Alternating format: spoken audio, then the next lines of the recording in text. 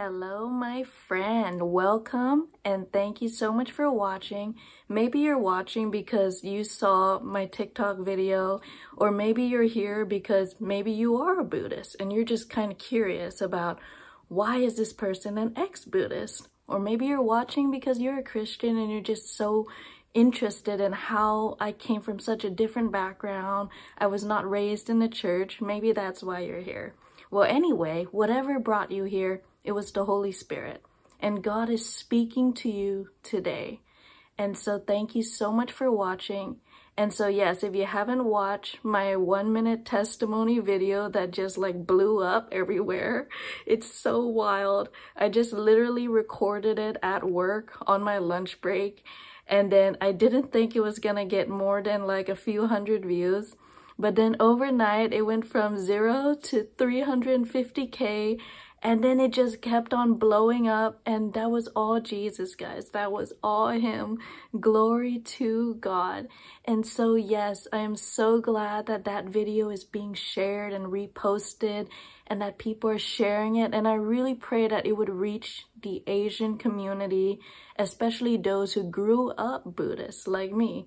So yes, guys, if you haven't watched that video yet, it is right here. But if you've already watched it, you could just skip past and continue to. I used to be a Buddhist for 20 years. For 20 years, I did it all. Those meditations, those chants, those going to the temples and bowing down to statues. Those things do not help you. I was praying to those statues, but they have eyes that cannot see and ears that cannot hear you. But when I turned to Jesus, after calling on every single Greek god, Norse god, whatever, Hindu god, whatever, nobody came.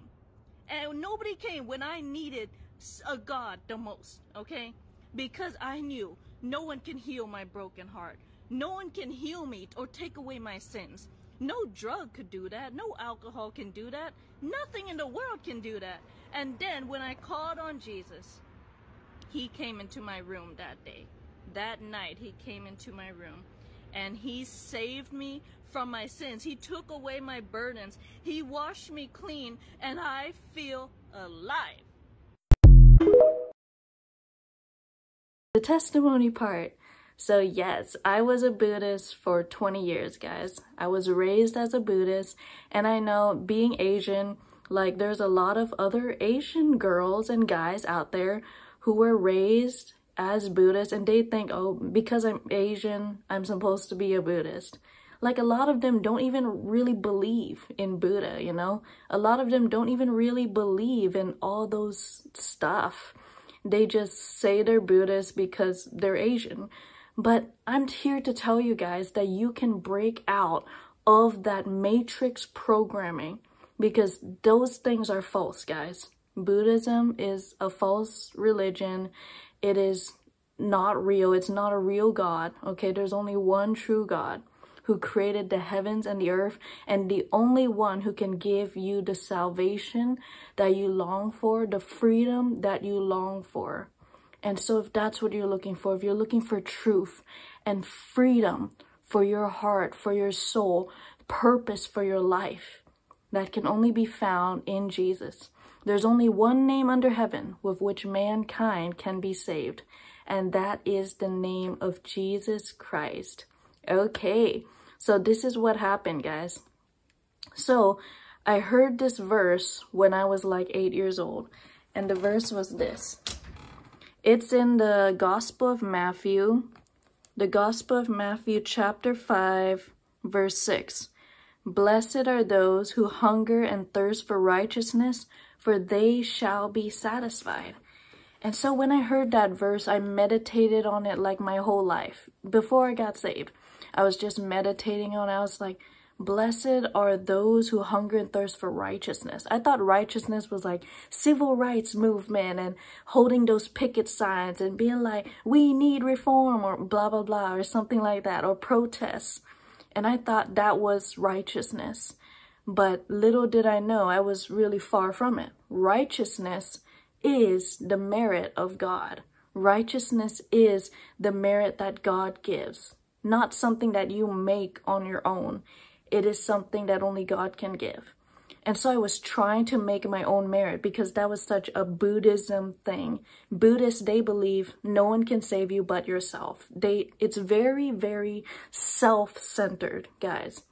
Like, that's the truth. Buddhism is very self-centered. It is all about yourself. It's all about saving yourself. It's all about fixing yourself. It's all about trying to be a better you so that you could reach and try to get others to be a better themselves. And then it just gets into a mess. And so a lot of Buddhists don't even follow the teachings of the original Buddha or Siddhartha. And so what happens is that it's just a mess. It's a mess of stuff. People just add in the sorts of witchcraft, like candles and rituals, and they're like, oh, you have to cut your hair and do this and cut your toenails and put it in a little flower thing and float it down a river. It's just the weirdest things, guys. They just mix all sorts of rituals. There's astral projecting, there's levitation and meditation stuff. It's all a mix of New Age with some ancient witchcraft from like thousands of years ago.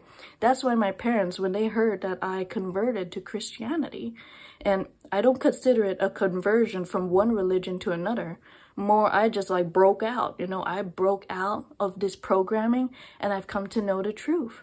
And so I stopped living a lie. And so, yeah, a lot of my ancestors from thousands of years, they just kept doing the same thing that was passed down. It was tradition passed down from one family to another. They're like, oh, at this new moon, you got to burn this incense. You got to make sacrifices to give to the spirits, blah. You got to have these household gods and bow down to the statue made of gold. It was all weird, guys. It was just passed down and nobody ever like questioned it except me. I question it. And that's when I started being led to come to know the truth. So if you're a Buddhist and you're watching this, maybe start questioning why your ancestors did what they did. And then you'd start to realize it's all a bunch of New Age, mystical, and ancient ritual witchcraft stuff mixed together in a humbo jumbo to try to make you do something to save yourself. But no, you cannot save yourself from your sins. You cannot. That's the truth. And God does not forget your sins. You mess up, God remembers, and that's why there is a judgment. And the judgment is after death, okay? Some people get judged for their sins right away. And so Buddhists like to call it karma, but God calls it justice. But he's also not just a God of justice, he's also a God of mercy. So that's why he patiently waits for you, patiently waiting for you to repent of your sins. Because he doesn't want his children to perish and go to hell. That is not God's desire for anyone, for them to go to hell. He wants all his children to come back home into the refuge of his presence. That is heaven, the presence of God. And you could experience heaven right here on earth and up there for all eternity. All you have to do is repent of your sins and believe in the gospel of Jesus. That he being God in the flesh, lived that perfect life that we could not live. We couldn't do it. We messed up all the time. We could, if you're Asian, you totally understand. Like, we cannot even live up to the standards that our parents set for us, okay? We cannot even live up to those standards. Why do you think for a moment you could live up to the standards of Almighty God? His standards are perfect. You have to be perfect to get into heaven. Perfect as God himself. But guess what? That's impossible. So this is what God did. God became a man to live that perfect life that you and me cannot live. And then he gave that life up for us on the cross. That's what atonement means. It's a trade. He gave his life for yours. The innocent dying for the guilty, the righteous dying for the unrighteous. And that's why Jesus bled on the cross, because a person's life is in their blood. And he bled his whole life out, every drop, every second of his life. He bled it out so that us being found at the foot of the cross, may freely come and receive forgiveness of sins. No matter what your nationality, no matter what your skin color, your background, your history, you can come to the foot of the cross and receive forgiveness of sins because of what Jesus did. And Jesus didn't just remain dead, but he rose from the dead on the third day after he conquered death, hell, and the grave. Why? So that he could purchase for you eternal life, so that you could spend an eternity walking with him all the days of your life and forever in heaven. And I promise you guys, every longing and desire of your heart can be found in the presence of God.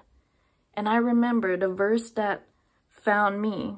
So I was having a broken heart also. That was what really led me to seek supernatural help. And so some of you watching might be suffering from a broken heart as well. Maybe you just thought, oh, time heals all. But I know that that trauma, that brokenness could still be in there because only Jesus heals. Time doesn't heal, Jesus does. And that's what he did for me. So in Psalm 147 verse 3, it says, he, Jesus, he heals the brokenhearted and binds up their wounds. So if you have a broken heart, if you have any trauma, any brokenness, anything from your history, anything you're suffering through right now, there's a lot of people who come and tell me, Intava, I feel like I'm living in a daily hell. And I'm like, hey, the presence of God is the answer. Jesus is the answer.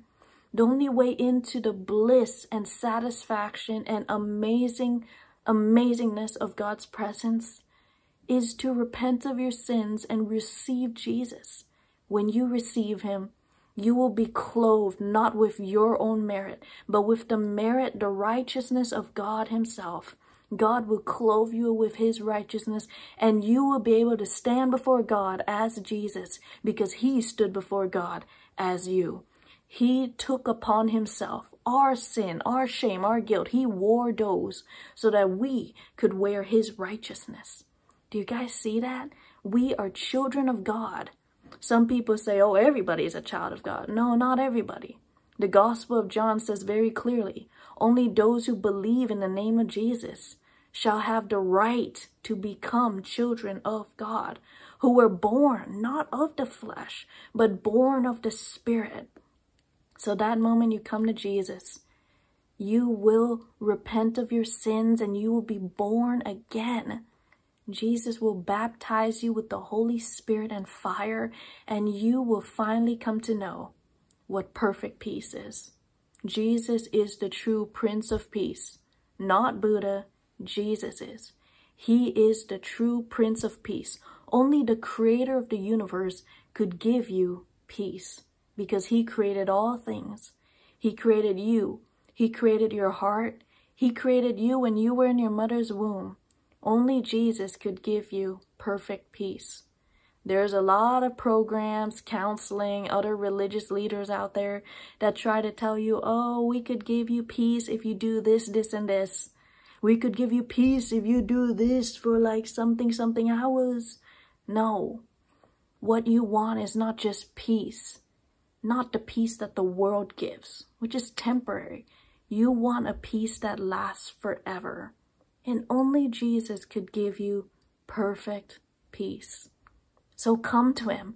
That's why he's calling out to you today. Come to me, all ye who are weary and heavy laden, and I will give you rest. Come to me, Jesus says.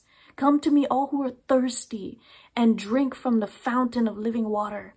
Come to me. That's what Jesus is crying out. Come and drink freely of the waters of life. Yes. So if you're watching today and you haven't come to know Jesus, do not reject this free gift of salvation another day, but go to Jesus. Just go into your room, shut the door, cry out to Jesus and be like, Lord, if you're real, let me know. If you're real, show yourself to me. If you're real, give me a sign or something. Or just go to your room and repent of your sins and be like, Lord, I don't know you. I don't know much about you, but I've heard that you could heal the brokenhearted. That's me. That's me. I went to my room and I was like, Lord, I heard you could heal the brokenhearted. Here I am. So yes, just have a little bit of faith. Go to your room, even with all your doubts and all your confusion, and you're like, you don't need to be a Bible expert to be saved. You just need to have an ounce of faith, a little bit of faith. Just go to your room and ask Jesus, Lord, I want to know you. Jesus, I want to know you. People talk about you all the time, but I don't just want to hear about you. I want to know you, not just in here, but in here. I want to know that you're alive. I want to know that you are a person, not just an idea or a religion. I want to know who you really are. And Jesus will reveal himself to you in a way that only you would understand, because he knows you so intimately. He knows exactly what you need even before you ask him. But he loves to hear you ask him anyway, because he says, your face is lovely and your voice is sweet. See, God wants to see your face. He wants to hear your voice. He loves you. He created you. He doesn't want you to perish. So come to him and receive Jesus today. God bless you guys. Bye-bye.